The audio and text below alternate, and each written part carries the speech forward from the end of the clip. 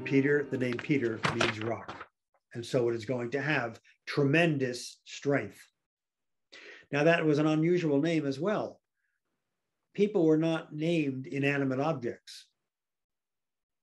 Simon is. He's named Rock. The other name is usually linked to a family member, a family history. This links to a rock, right? Peter. And so right then and there, Jesus makes it very clear that he is building his church on Peter. Now, there's quite a responsibility for you. Does Peter get it? I don't know. I think that's a good question. I mean, at the fire, I don't know if he gets it. Pentecost Sunday, he gets it. He gets it. When the Holy Spirit comes, okay, and explains, opens up everything to them, they get it. It doesn't say in sacred scripture, well, Peter went away scratching his head saying, what was that all about?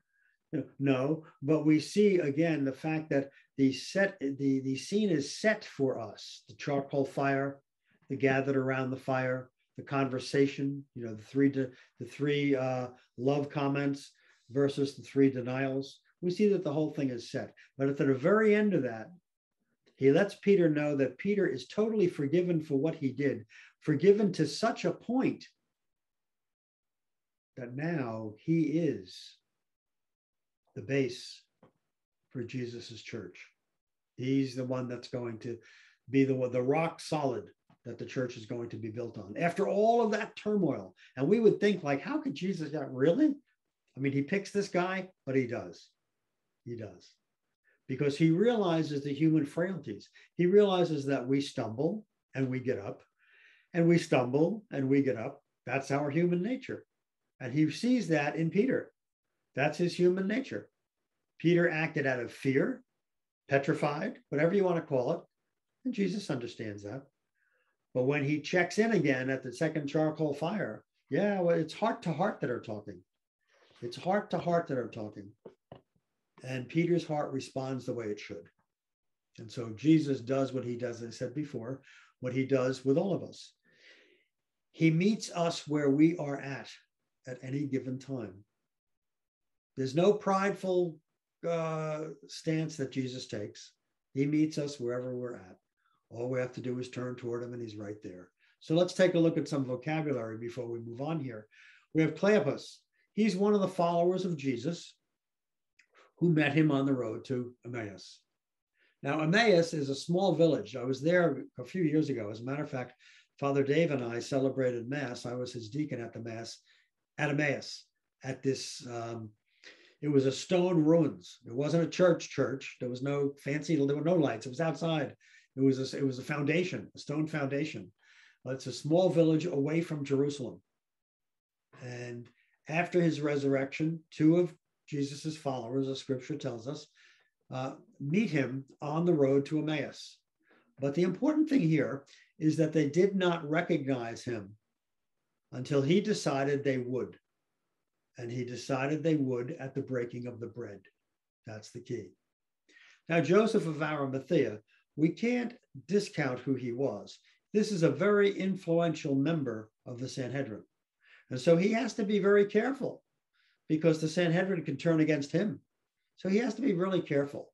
But he goes to Pilate, who hates all of them, and asks for the body of Jesus. And when given permission to take it down, he then lays the body of Jesus in his own tomb, a new tomb. Now, Mary Magdalene, she's one of the women that followed Jesus. And she's the first person to have seen the risen Lord. And she sees him outside the tomb, walking through the garden. Now, reconciliation, it's still called penance, but it used to be the sacrament of penance when I was growing up. We didn't have the sacrament, we didn't call it reconciliation. But reconciliation is a better name for it, because we are reconciling ourselves to God. And so the sacrament, this is the sacrament by which Christ forgives sins. And he gave this to his apostles. And the important thing here is they passed it down to their successors to this day. They passed down the power the authority to forgive and retain sins in persona Christi, in the person of Christ. And so that's handed down right from Jesus. And that's important because that's one of the things that we get challenged on all the time. Okay, why I can talk to God? Yeah, well, so do I talk to God too. But Jesus gave instructions. And so we are not at liberty to take out the instructions that we don't care for or don't understand. My rule of thumb is if you don't understand something in Scripture, you need to seek somebody out to explain it to you. Because Scripture is not a comic book. All right, it's not Spider-Man or some other tale that we're reading. Scripture is the Word of God written in the words of man. And so if there's something there we don't understand, we need to seek it out. Because in the New Testament especially, Jesus is showing us how to live. And he's showing us the gifts that he gave us. He gave us the sacraments. The Last Supper, he gives us the gift of the Eucharist. The Eucharist, the source and summit of who we are. He gives us the gift of the Eucharist. So this is very key. So the resurrection, Jesus coming to life again on the third day. Hey, Michael, I have a question on the reconciliation. What argument do they use? Like when it's right there in Scripture, and that's one that seems pretty clear. What argument do they give when you take them back to that Scripture passage?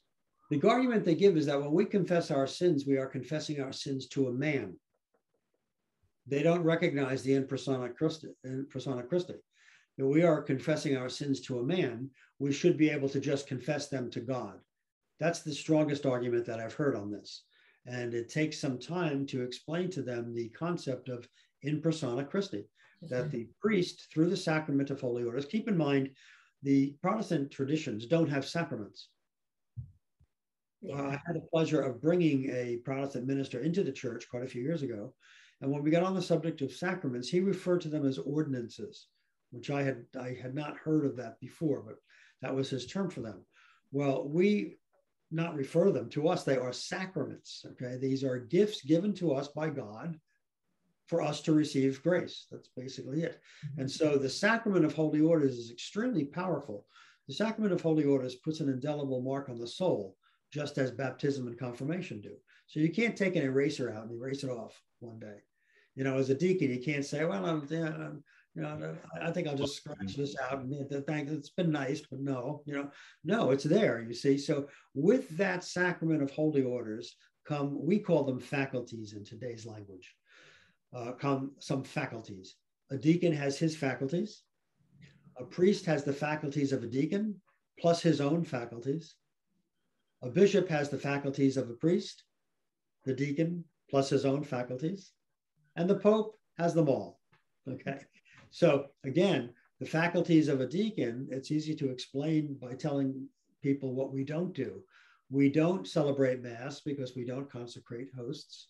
We don't give absolution, so we don't hear confession, and we don't anoint because that usually involves the sacrament of reconciliation.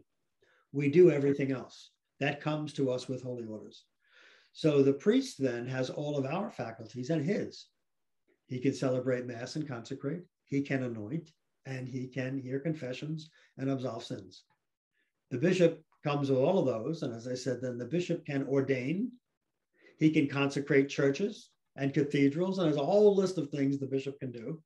And then when in doubt, the Holy Father can do everything. So in the Protestant tradition, no, they'll say even the conversation of prayer. Why do we pray to the saints? Why don't we pray just to God? Well, yeah, we do, but my explanation to that too is I've heard this in Protestant circles as well as Catholic circles. Friends will ask friends to say a prayer for them.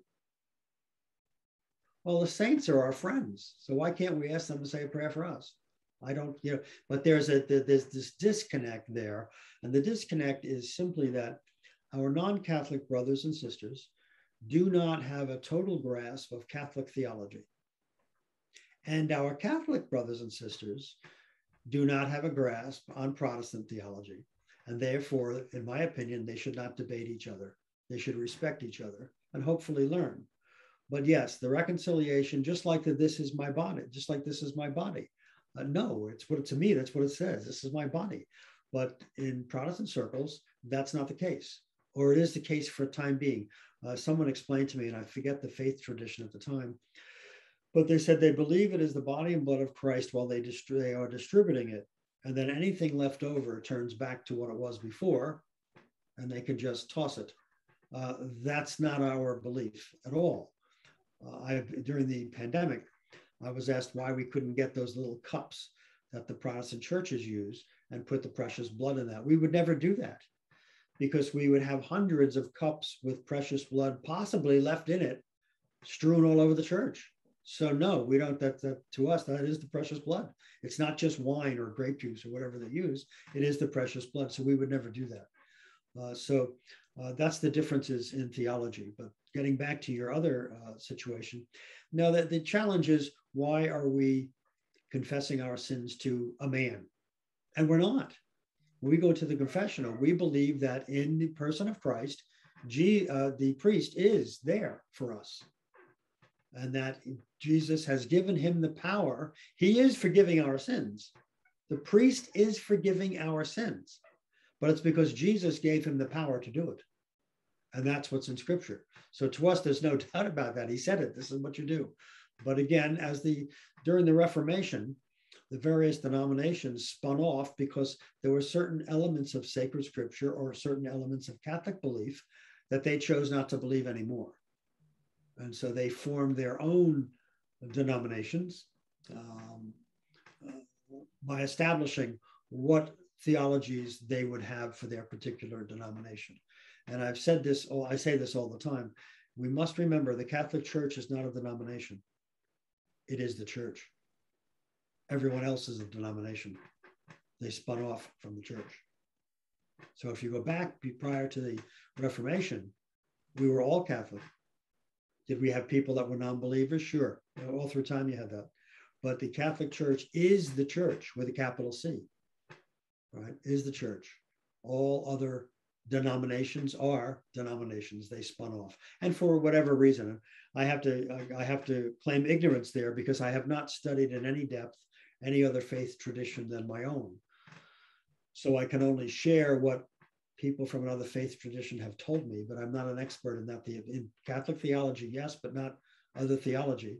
It's only when I've entered conversations with other people from non-Catholic faith traditions that I've learned why they do certain things.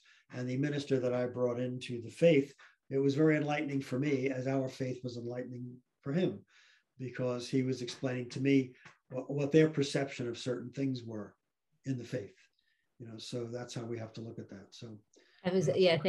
I was recently at a Christian funeral, not Catholic, and the pastor said, I asked her, we're all sinners. Did you ask the Lord for forgiveness? Tell him your sins. And, it just was missing that piece that's spelled out there in the Scripture that says, whose sins you are forgiven. Like, why would he say that if he just wanted everybody to talk directly to him? I agree. And as I said, that's why sometimes it does baffle me when people challenge very direct statements that Jesus makes. Do this, don't do this, do that, don't do that. And I said, the biggest one is, this is my body. And I've gotten into many conversations with that. And I don't know, that's what it says to me. This is my body. He doesn't use any other words, no other adjectives, nothing. This is what this is. And so, okay, got it. And people left that day because they couldn't handle it. They left. So if it was just a symbol, it's not what it said. And that's how the people took it. That's correct. They were horrified by it because to them, they didn't understand what he was saying at all. And even today, believe it or not, that there are some denominations today that actually refer to us as cannibals, which I think is rather comical, sadly, in a way. But what Jesus is saying, you must take me in completely. You must take me in completely. That's what he's talking about. This is my body. This is my blood. Whoever eats this, you become what you eat, you see. But again, this has been misconstrued over the millennia. as to what Catholics believe and don't believe. And you're right, he lost many of his disciples that day. And that's when he turned to the 12 and said, hey, you want to leave too? Notice his attitude. He doesn't say, hey, guys, let me explain this a little more. He just says, you want to leave? I think that's pretty powerful. And again, it's the way you read scripture. He doesn't say to them, hey, come here a minute, don't leave me. Let me explain this to you. He just says flat out, do you want to leave too? But Peter has been enlightened by the Father and says, no, you have the words of eternal life. And that's what Jesus says to him. My Father told you this. I didn't tell you. You see, and that's a powerful thing, or a powerful element of that story that people miss, because he didn't turn to them. Just like when he appears to them in the upper room, he doesn't yell at them. Hey, where were you? I know I probably would have. I said, where? I would have said point blank, thanks, guys. You left me out there in the garden. What a group of people you are. No, he doesn't do that. And the same thing when all the disciples leave him, he doesn't say like, oh, don't go, come here. This is what I meant. He just says, hey, you want to go? Don't let the door hit you in the tail on the way out if you want to go. He's very, very emphatic about that. But again, they have been enlightened. Peter's been enlightened and says, no. This is who you are. Where would we go? I love that. Where would we go? That's the answer. Where are we going? You're it. Where are we going to go? That's the beautiful answer that you get out of that. But unfortunately, as I said, many other denominations, we're not on the same page theologically there. And it's because of, their particular interpretation. And that happened. And again, some of the denominations are still splitting today, believe it or not. They're still splitting today because they have some that want to believe this and some that want to believe that. I think I told you in a previous class that I was down in Florida one time doing a retreat for a group of Christian churches, Catholic included. And I had dinner with the Protestant minister who told me that after the retreat, he had an important meeting with his group because only half the church was believing in the divinity of Christ. The other half was not. And they were going to split. That was today. That's now. So that still goes on. Those challenges are still out there. But the Catholic Church, that's why this Bible study, it's very, very important that we continue unpacking sacred scripture. What are we unpacking? The words of God and the words of man. I mean, I sound like a broken record with that, but that's what we're doing. And that's what we need to do because we need to know how God is revealing himself to us. That's the key. All right. So, and the prayer thing, I get it all the time. Why do you pray to saints? It's to me, and it's funny when you give that explanation. Didn't you just ask me to pray for you? Yes, I did. Well, why don't you pray to God yourself? Why would you ask me to go to him? Oh, yeah, right. Or why do Catholics pray to statues? We don't. We never have. We never will. Why are the statues there? The statues and the sacred art is there because it helps us to remember the good deeds that those people did in the hope that we can be like them. But no, we're not praying to statues or to idols or whatever, but that, believe it or not, you get that today. That, we have idols in our churches. No, we don't. We have reminders of people who, and again, when you are reading the saints, get a Good Lives of the Saints book. What's a Good Lives of the Saints book? A Good Lives of the Saints book is one that tells you the good and the bad. Okay, so you learn that, hey, they had a tough go of it as well. You read St. Augustine. St. Augustine, lived quite the life before his conversion. And you read of some of the other saints who, they had tempers. They didn't get along with people at times. They had their rough days. What does that tell us? It tells us there's hope for us. That's the key. So when we remember the lives of the saints, we remember that even in their most difficult times, they still came through, and that there is hope for us to do the same thing. And that's how we explain that we should not be tongue-tied with that. We should explain that very, very easily, because as you read the lives of any of the saints, you will see that some of the nuns that were saints had arguments with their fellow sisters, if that's the right term. I remember a story about Saint Padre Pio, who was angry with his sister for like 10 years or so because she changed religious orders.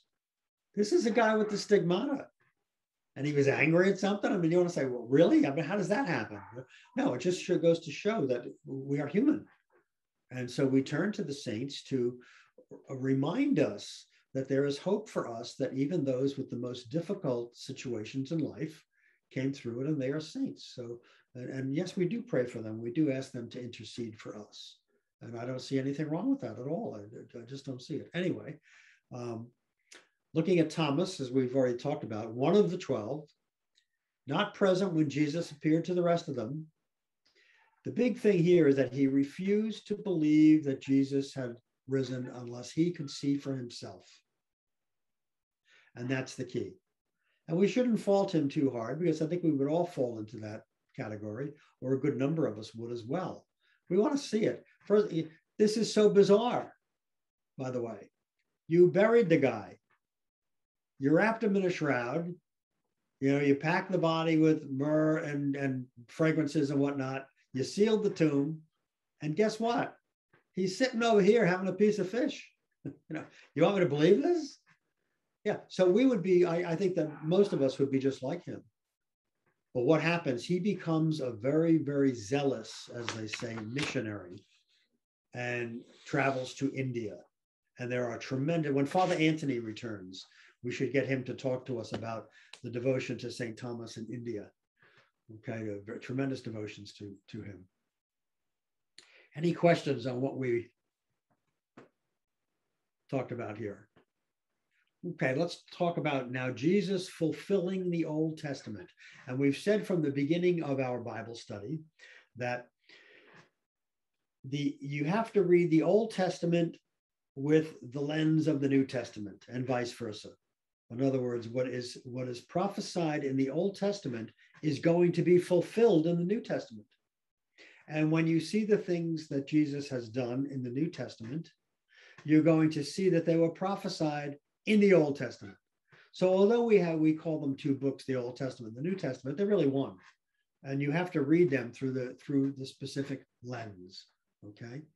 And so again, we have, Scripture tells us that he was wounded for our transgressions. He was bruised for our iniquities. Upon him was the chastisement that made us whole. With his stripes, we are healed. Right there tells you Jesus gave his life for us. And because of what he went through, we are healed. And it says flat out, it declares exactly, Isaiah declares exactly what has happened here. All we like sheep have gone astray.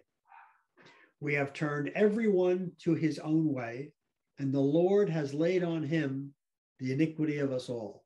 He picked up all of the things that we did wrong, okay, on his own, and redeemed us for it. Now, I don't recall if any of you, Dan, if you were there, or if Deacon Mark was there at the retreat we had a priest come, and he was talking about the shepherd leading the sheep, and he gave this big, explanation.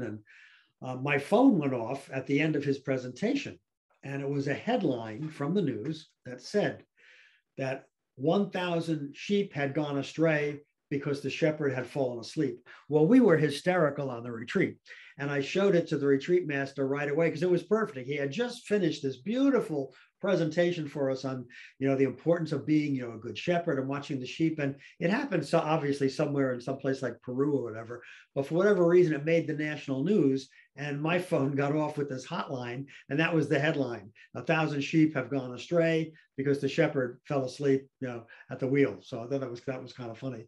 But again, going on with the scripture of Isaiah, he was oppressed and he was afflicted, yet he opened not his mouth. Like a lamb that is led to the slaughter, and like a sheep that before its shearers is dumb, he opened not his mouth. That's a lot of conversation comes out about that with the trial of Christ, where he didn't say a word in his defense. He didn't have to. Again, you have to understand the law. He didn't have to. They had to prove him guilty. He didn't do anything. Even in a court of law today, right? You don't have to, if you are the defendant, you don't have to say a word. They have to prove their case. That's exactly what that is. However, in sacred scripture, when the high priests ask Jesus, and he says, I adjure you. And he uses that odd little word, adjure, A-D-J-U-R-E. When he inserts that word, Jesus has to answer. That's why he does. Are you the Christ? And Jesus gives this long answer. It's only because he asked it directly. But Jesus doesn't have to say a word during that trial. They have to prove their case against him. And then it goes on to say, by oppression and judgment, he was taken away. And as for his generation, who considered that he was cut off out of the land of the living, stricken by the transgressions of my people. And they made his grave with the wicked, and with a rich man in his death, although he had done no violence, and there was no deceit in his mouth. And the scripture finishes with, he poured out his soul to death and was numbered with the transgressors. Yet he bore the sin of many and made intercession for the transgressors. As we were just talking about, he interceded for us. The death of Christ, all right, paid the debt that we could not pay. It's that simple. And that's a quote from Scott Hahn, not from me, but he, again, paid a debt that we could not pay. So most Christians will hear this as a summary of what the church believes about Jesus. And some might then be surprised to learn that it was written hundreds of years before the time of Christ. That's when that prophecy was written. It's in the Old Testament. It's chapter 53 of Isaiah. So that's why I say you have to read the Old Testament looking through that lens, because it's going to be fulfilled in the New. And so as Jesus fulfills it, you can flip back then and find it in Isaiah 53. That's the beauty of the Old and the New Testament. So fulfilling the law and the prophets, as we look at that, as I just said, the Old Testament can't be understood without the New Testament. It just can't. It becomes a bizarre book that there's a lot of things going on, a lot of prophecies being made, but to what purpose? You say. So what does Jesus do? Jesus lifts the veil from the Old Testament so we can really see its full meaning. That's why we have to study it this way. He takes the blinders off and says, okay, let me show you where this is. You see. So the promises of the 5 Old Testament covenants are perfectly fulfilled in Jesus. They're perfectly fulfilled in Jesus.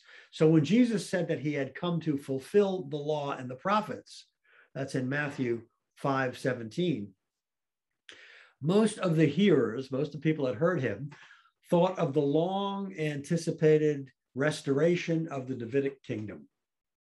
What were they looking for? They were looking for a military Messiah, someone to march in with an army, crush the Romans, and bring everything back to the golden years, bring everything back to the years of David, you see. Only later did the disciples understand how the scriptures, or understand that the scriptures prepared them to understand the real truth about Jesus, who he was, the real truth, that he would fulfill all of the promises in the scriptures, but he fulfills them by suffering and by dying, just as Isaiah had promised. That's the key, you see. So in Luke 18:31-34, it says, and taking the 12, no, important point here. When he says the 12 and not the disciples, he's focusing obviously on the 12. When he's talking about the disciples, that could be thousands of people. We have no idea. A disciple is someone who is a student of the teacher. So when scripture switches into that language and taking the 12, all right, that means he's focusing on just those 12 guys. That's important when it switches that way. So taking the 12, he said to them, behold, we are going up to Jerusalem, and everything that is written of the Son of Man by the prophets. He tells them, everything that's written by the prophets will be accomplished. It's referring to Isaiah. Everything written in Isaiah is going to happen. All right? For he will be delivered to the Gentiles and will be mocked and shamefully treated and spit upon. They will scourge him and kill him, and on the 3rd day he will rise. That's the prophecy we just read. But here's the rest of it. But they understood none of these things. Not a clue. understood none. Okay. This saying was hidden from them. They did not grasp what was said. So as he was telling them, they just did not compute. Okay. Just didn't compute. So although Jesus did everything he could to prepare them for what was to come, they really understood it all in hindsight. Later on, it comes to them, not as he's teaching them. Okay, he's giving them the words, it's going in, but it's not really unpacking. They're not really getting it, you see. But once they did understand, wow, what happened then? Well, they could see how perfectly Jesus then fulfilled all the promises and the prophecies of the Old Testament. That's what happens at Emmaus. Wasn't our hearts burning? Were not our hearts burning? Yeah. All of a sudden, he's unpacking this for them, and they're beginning to put the links together, and they got it. And they're on fire now, you see. So again, he explains how all this is fulfilled. And when the apostles preached to the Jewish audiences, their theme was always the same theme, how all the things the scriptures had taught them to expect were fulfilled in Jesus Christ. Every one of the writers, that's what they're communicating to their audience, is that every single thing that the prophets had taught were fulfilled in Jesus Christ. That's the job that they had, to go out and to preach that. Okay. And again, we look at St. Paul in the book of Acts 13, 32 to 33. And we bring you the good news that what God promised to the fathers, this he has fulfilled to us, their children, in raising Jesus. As also it is written in the second Psalm, thou art my son, today I have begotten thee. So they're out preaching this. They're preaching the good news. Okay. So just as he did for his disciples, Jesus lifts the veil from the Old Testament for us by making available these types of studies. So that veil can be, those scales can be taken from our eyes, so we can see exactly what is going on here. So that veil gets removed so that we can understand the full meaning of what we only partly understood before. Keep in mind, when we preach on Sunday, you get 8 minutes, 10 minutes on a good day. You can't unpack all Jesus did in that period of time. And so it's important for us as Catholic Christians, as all Christians, to really study sacred scriptures, because we only partly understood them before. Depending on the level of theology you have had, you might have a very light understanding of what went on in sacred scripture. And the deeper you study, well, all of a sudden, the light starts to break through, and you start to see deeper meanings, and the words of scripture begin to speak to you particularly, you see. So it's really very important. Now, Moses wore a veil after he came down from Sinai because the people were afraid to look at his glowing face. And St. Paul tells us that those who read the Old Testament without the New are still blocked from seeing what Moses really meant. Now, keep in mind, there was no New Testament in Paul's time. That's just an explain. What he's saying is that when you read the Old Testament without knowing what Jesus did in the New, so we didn't have the New Testament until it started around the year 60, all right, except Paul was writing in the mid to late 40s. But we don't have the New Testament as we know it now. So what he's referring to when he talks like that is he's referring to the fact that we can't read the Old Testament without linking it to Jesus, all right? And if we try to do that, we're still blocking what Moses really meant, okay? So to this day, whenever Moses is read, all right, a veil lies over people's minds. How do you remove it? You have to turn to Jesus. You have to turn to what is revealed to us in the New Testament to remove the veil. The Old Testament's a difficult read. You have a lot of wars, a lot of fighting, a lot of bloodshed, a lot of what appears to us to be chaotic times. How do you understand that? The only way you understand it is to link it to Christ. If you don't link it to the New Testament, Yeah, you got this, the Old Testament is, I think I've said this to you guys before. The Old Testament God is pictured as the angry God, mad at everybody and everything. And in the New Testament, he somehow or other takes a Dale Carnegie course and he loves everybody. Okay. Well, that's not really it. That's not really it. You have to read one through the other. So Jesus perfectly fulfills the promises of every one of the 5 covenants of the New Testament. And again, I believe you have this in your notes with Adam, because Jesus restores our relation. If you don't have it in your notes, I apologize. I sent out outlines. It might be in your outline. We have it. We have it here. Okay. It's here. Yeah, we got it. Yeah, thank you. Thank you. So again, but let's review that. With Adam, because Jesus restores our relationship with God that was broken by Adam's sin. That relationship, that covenant was broken by the sin. The second one is with Noah, because the waters no longer destroy, but they redeem us. They redeem us. That's why the waters of in the Noah story are viewed as the waters of baptism, bringing us to new life. With Abraham, because through Jesus, Abraham's descendant, all people of the world are blessed. All people, big letters, all people of the world are blessed. Not just some, all people of the world are blessed. With Moses, because the righteousness demanded by the law is given to us in Jesus Christ. God gave Moses the law. And with David, because Jesus, the son of David, is the Lord of all nations. Okay, so let's look at, we got a little time left. Let's start to talk about the church before Jesus. So we in Genesis, we see from the beginning, God had a plan to save us. We know that because I love that story where, God walked in the cool of the evening and, walked in the garden in the cool of the evening. And he calls out to Adam, Adam, where are you? Well, Adam and Eve are hiding now because they've sinned. And this question has come up in the past where if God is all knowing, why is he asking where he is? He knows where he is. Well, that's true. He does know where he is. He also knows what he did. But why is he calling out to Adam? That is the first call to salvation, is what that is. Right from the beginning, God had a plan.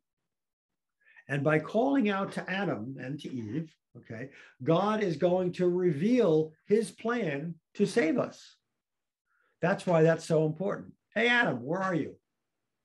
It doesn't say, it should say, hey, Adam, I got something to tell you. I know you did wrong, but come here. Let me tell you how we're going to fix this. All right. No, Adam, where are you? It's a call to salvation because right after that, God goes into the explanation of what he's going to do and how they're going to be saved. So again, God tells his people, Adam and Eve, about the plan long before Jesus was born.